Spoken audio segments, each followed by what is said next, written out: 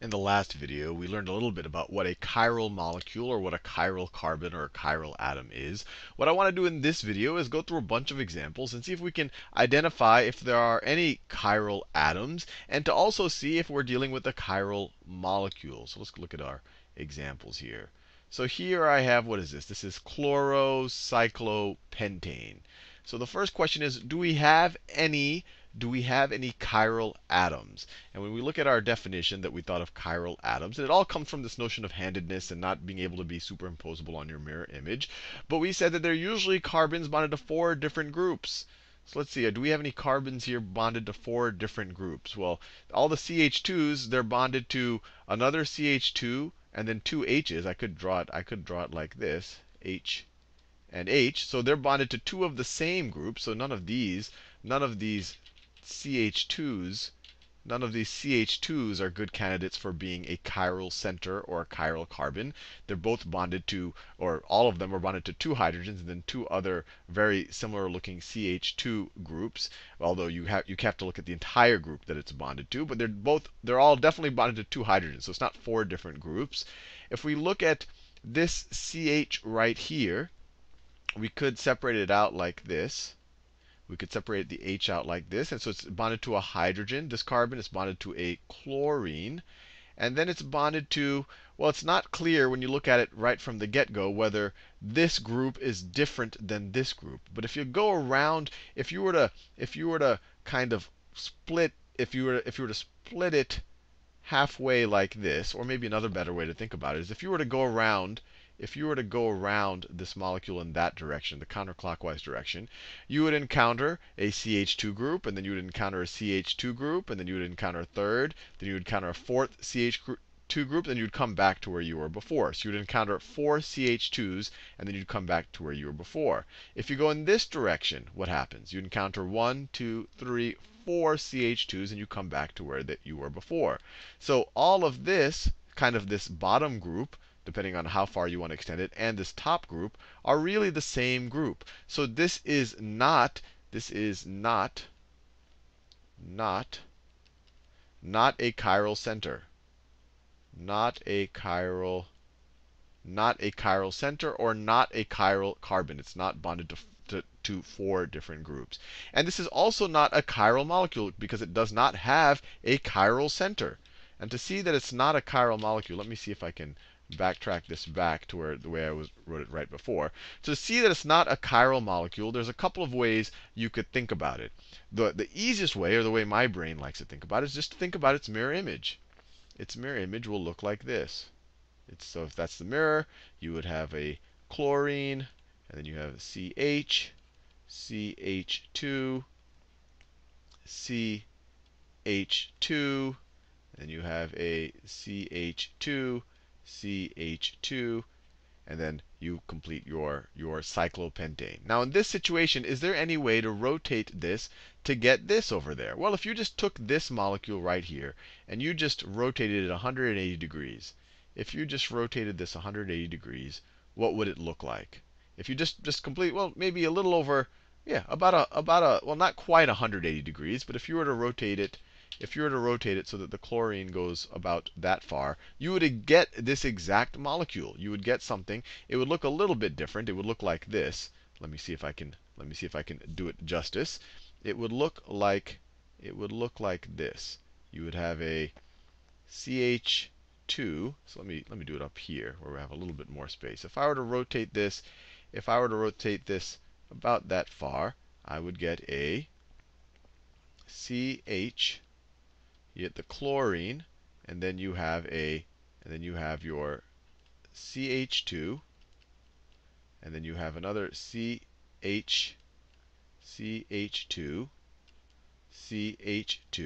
and then you would have your CH2 up there. If you were to rotate this all the way around, or actually this is almost 180 degrees, it would look like this. And the only difference between this and this is just how we drew this bond here. I could have easily, instead of drawing that bond like that, I could draw it facing up like that. And these are the exact same molecule. So this molecule is also not chiral. Now let's go to this one over here. So I have so what is this? This is bromochlorine.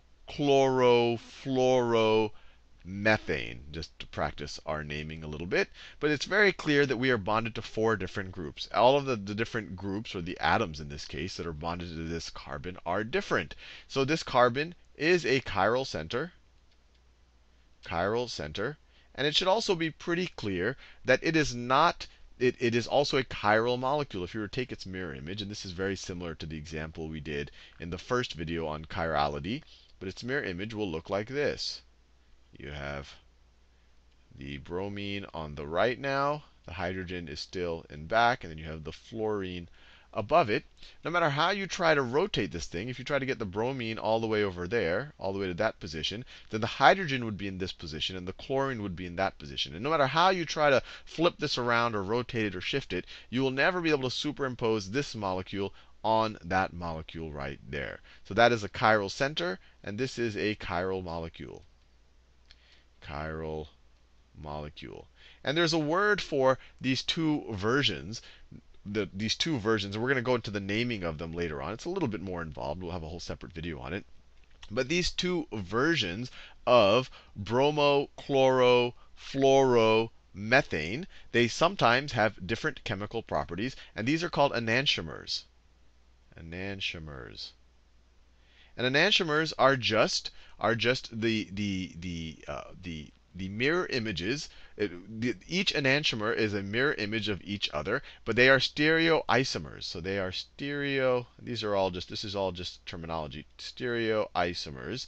You're familiar with the word isomer. An isomer just means that you have the same atoms in your molecule, but then you have different types of isomers. You have constitutional isomers that say, okay, different things are connected to different things.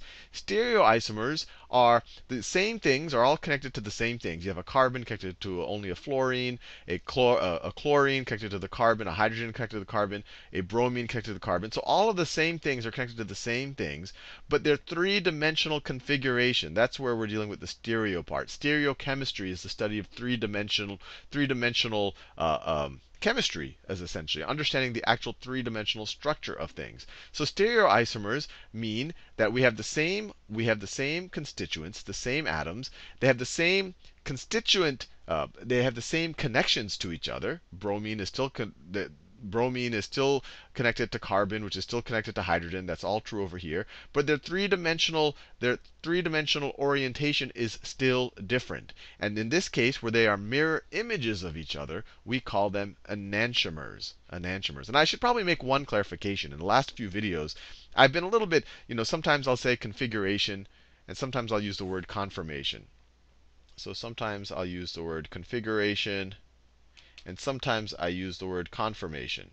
And I actually should be a little bit more, or I should have been, a little bit more exact about these. When you're talking about a configuration, you're actually talking about a different structure. To go from one configuration to another configuration, you would actually have to break bonds and kind of reassemble them. So these are different configurations, because in order for them to be able to be the same thing, you would have to swap maybe the bromine and the hydrogen in there where they are relative to the carbon. So these are different configurations. Conformations are really just different shapes or different orientations of the same molecule. So when we talked about cyclohexane being in a boat, so this is cyclohexane being in a boat conformation, or this is the cyclohexane being in a chair conformation. It's the exact same molecule with the exact same connections. We didn't detach any bonds or reattach any bonds. They just flipped around a little bit. So these are two different conformations. These are two different configurations. To go from one configuration to another, you have to rearrange bonds. Now let's look at this molecule over here. Can we identify any stereo centers or chiral carbons or chiral atoms? And you have this carbon right here. See, this carbon right here is bonded to a chlorine, a hydrogen, a bromine, and then another carbon. So this is bonded to 4 different things. So this is a chiral carbon. And sometimes they put little asterisks there. But if we look at this carbon right here, you can, well, it's bonded to a fluorine, another carbon, but it's bonded to it's bonded to 2 hydrogens. So it's not chiral. It has 2 of the same things that it's bonded to. And you can even see a little axis of symmetry through it. If you look at that, you can kind of flip it over, and it's going to be the same thing. But this one right here, that is a chiral center. that is a chiral center or chiral carbon or chiral atom or asymmetric carbon. You'll see it used in different ways. And because this molecule has got that chiral center, you'll see that if you were to take its mirror image, it would be an enantiomer. This is not superimposable on its mirror image. We could even try to draw it. And just to show you don't always have to do the mirror image on the right side, we could draw the mirror image on the left side. So if we were to draw its mirror image, it would look like this. You would have a fluorine, carbon, carbon, chlorine. You have your two hydrogens. And then you would have a hydrogen here. And then you would have your bromine here. No matter what you try to do, if you try to flip this around or whatever, you will never be able to superimpose this on top of this. So these are enantiomers. These are both stereoisomers, really, relative to each other. And either of these, regardless of which one you pick, are chiral molecules. So these are chiral molecules. I'm over the time that I normally want to go in the video. So in the next video, I'll do even more examples of this.